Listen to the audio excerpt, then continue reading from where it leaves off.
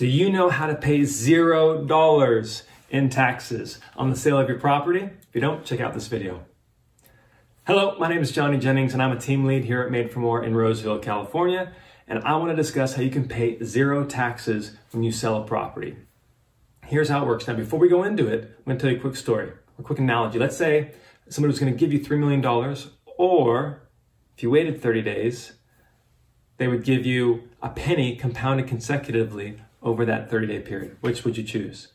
Most of us have heard the story. You know that you net more money, you get more money when you choose the penny compounded over the 30-day period rather than the $3 million. I think it comes out to like $3 million versus $5 million if you wait.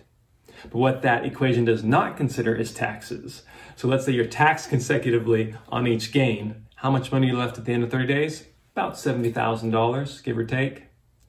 I take the $3 million in that instance all day long. So the moral of the story is, it's not how much you make, it's how much you keep. And the biggest detriment to your wealth generation is taxes.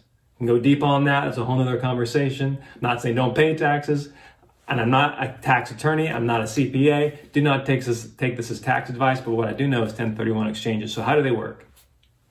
Basically, if you sell a property, you can then roll the proceeds of that property into a property of similar or greater value. So let's say you sell a house in Roseville for $500,000. You can roll the proceeds of the property. Let's say you make 100 grand. You can roll that $100,000 into another property or properties worth $500,000 or more. Now here's some things to consider though. One, you cannot touch the proceeds. So you can't make 100,000 go, I just want to go on a nice vacation. I'm just going to pull out $10,000, $15,000 and take the kids and the wife on a trip. No, do not do that. You cannot touch the proceeds. So what happens is that money is then rolled tax deferred into the next property. Now here's something else to consider. It's the timelines involved. You have 45 days to identify up to 3 properties that you're going to then roll that money into. You only have to roll it into 1, but you have to have at least 3 that you're shooting at, that you're targeting at, especially in today's market or in such a seller's market, and good properties go really, really quick.